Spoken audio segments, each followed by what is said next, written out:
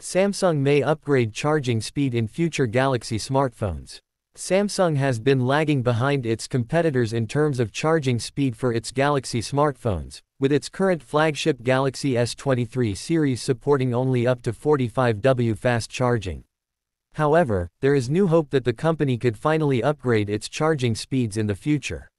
According to a tipster Revegnus on Twitter, Autumn, Samsung's exclusive supplier of flat transformers for 45W chargers, has added 65W and 140W chargers to its portfolio.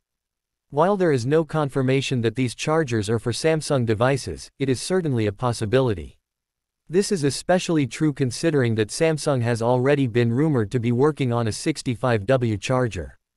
Additionally, Samsung makes laptops, so the 140W charger could be for those devices. Samsung first introduced 45W charging support for its Galaxy smartphones in 2020 with the Galaxy S20 Ultra. However, the company has not upgraded its charging speed since then. In fact, the base Galaxy S22 and S23 models only support 25W charging.